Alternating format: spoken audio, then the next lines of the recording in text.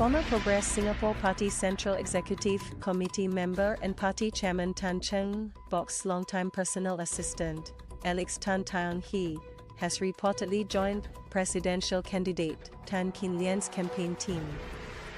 Mr. Alex Tan, a founding member of the PSP, said, "The ship of democracy is sinking. But alas, the gift of heaven that gave forth the manna to the hungry and dying Israelites has come to salvage so fortuitously a lifeboat in Tan Kin Lian. Phew. Why not? So that's how I reopened my friendship with Kin Lian and our lifeboat."